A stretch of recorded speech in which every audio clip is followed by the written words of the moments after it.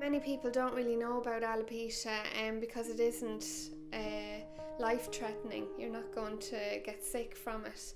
So that's why doctors don't really go into that area at all, and there's no advice or help whatsoever. But people don't realise that having been affected by alopecia, how life-damaging it is.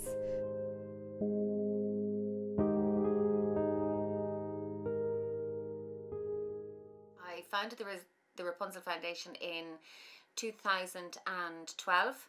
It was due to a young girl that I met who had total alopecia. I have a wig fitting service, which is mainly for people with chemotherapy, but this little girl had total alopecia, would never grow hair. And I didn't realise somebody so young could suffer from alopecia.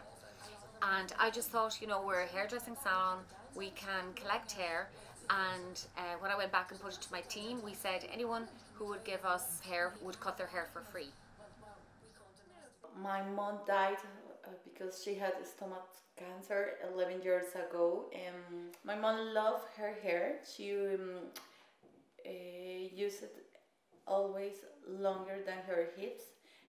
When the doctor told her that she had stomach cancer, she was really afraid to lose her hair one day. So she decided to donate her hair.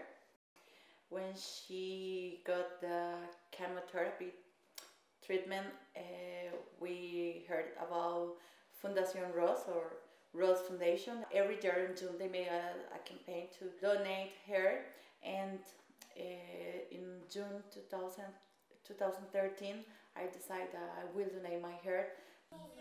So to donate the hair, when you arrive in the salon, preferably to have the hair shampooed and dried off and put into a ponytail, and then measured. Now, as I said, it has to be 14 inches, and then you can plait the hair or put an extra maybe 2 bobbins onto the hair, and then you cut it above the top bobbin.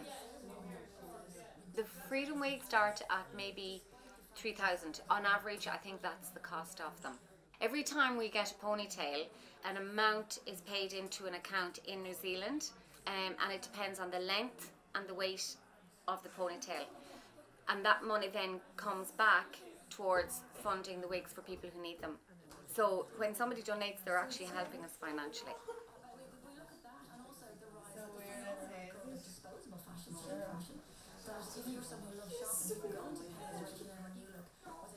Then we send this hair to New Zealand. When that hair arrives in New Zealand, it is actually taken apart strand by strand. So it's measured length by length. Even though it's 14 inches, some of that will be maybe 10 inches, 12 inches, 14 inches. And it's put into bundles of colour and lengths. But the beauty for the person is, it will not come off their head until they decide to take it off. I developed alopecia in May of 2009. My life before alopecia was completely normal, like everybody else, and normal worries about getting the kids to school, doing their lunches. My daughter is 11 and she's going to donate her hair to the Rapunzel Foundation, and she's really looking forward to doing that. It took me quite a long time to think about like what I would look like and stuff like that. So I went on the internet and had a look of people, and so then I started thinking that I would like to. Well, I always loved styling my hair, so I really missed that aspect, because when I'm waiting for real hair to come, you have to wear synthetic hair, which is literally plastic.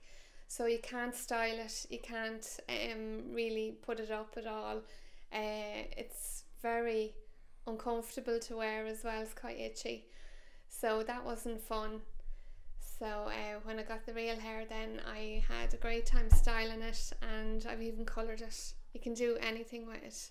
It's exactly like normal hair. It's on a suction cap, so it's like a prosthetic part of somebody. Say if somebody loses a leg, it uses suction to stay on, so it won't move, it won't fall off, it can't even be pulled off. You can do sports, you can go to the gym, you can go swimming, and it won't affect it anyway. Well, I think when you develop alopecia, you just don't look in the mirror anymore. I took down all the mirrors for the 2 years I was losing my hair, so they've gone back up since I got the hair donated to me.